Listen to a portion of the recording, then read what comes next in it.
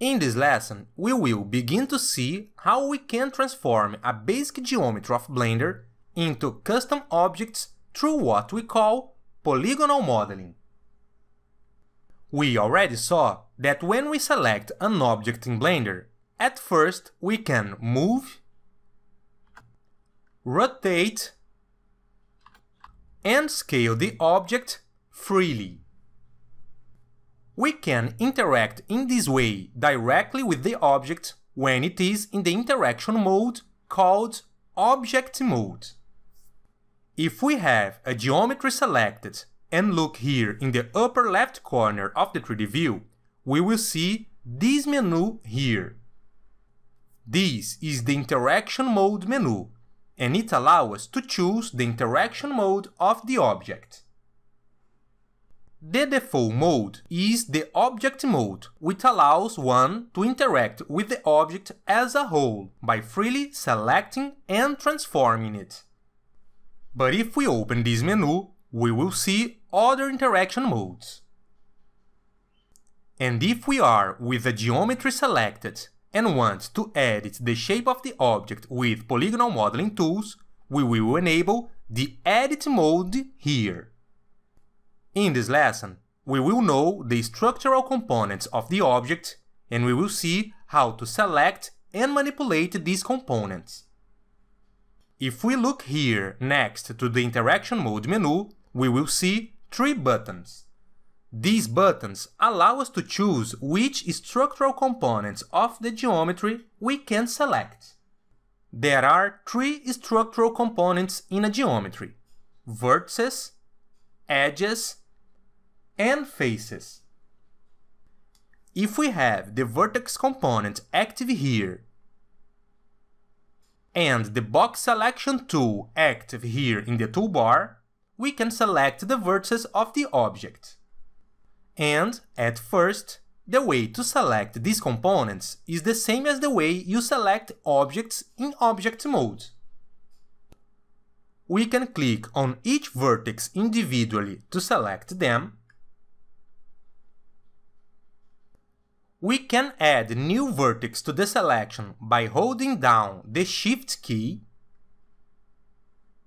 We can click on a free place in the 3D view to clear the selection. And we can create selection windows to select vertex groups.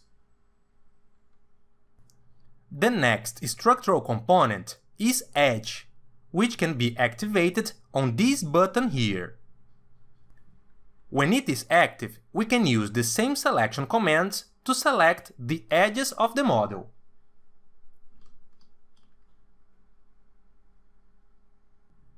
And finally, we can enable Face Selection Mode up here to use the selection commands to select the entire faces of the model. And when we have any components or group of structural components selected, we can use the Transform tools to move, rotate, and scale this selection. This way, we can start editing the shape of the initial model. Note now an important aspect about how objects are edited.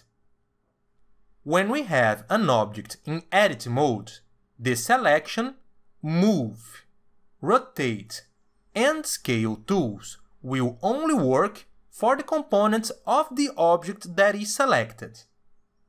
If we try to select any other object, like the camera or the light, we will see that we just can't do it. So, in order for us to be able to select the other objects in the scene again, we must exit the Edit mode by going to the Interaction Mode menu and clicking Object Mode. With this, we will see that we can now select the other objects normally.